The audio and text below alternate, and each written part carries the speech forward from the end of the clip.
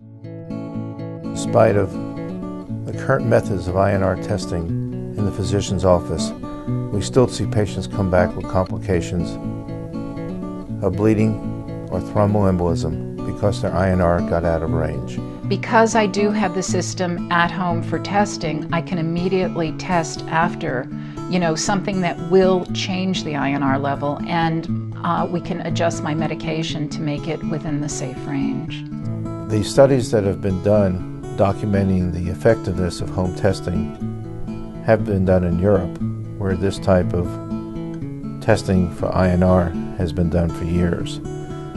I think the data is strong and will be easily accepted as evidence-based information for doctors in the United States. If a physician asked me if I would recommend self-monitoring for a patient, I would definitely say yes. For the cardiologist and the primary care doctor, they're extremely involved in following the patient's anticoagulation status, and they've developed an infrastructure in their office for receiving reports and interacting with the patient for their new drug dose based upon the INR report. And this will fit in with minimum change in their office practice of how to better care for their patients.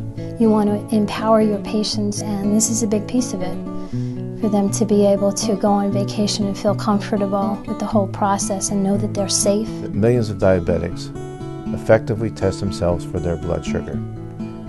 The reliability of INR testing is essentially the same. Self-testing at home, the INR PT, has really liberated me in that I have more time with my family and friends.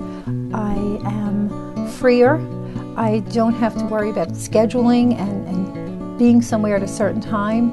I've become healthier because of it. Home testing is a win-win situation for these patients because now they have the ability to understand their medication, take some control in how they are treated to minimize the complications of anticoagulation, and I believe that gives them a good sense of well-being.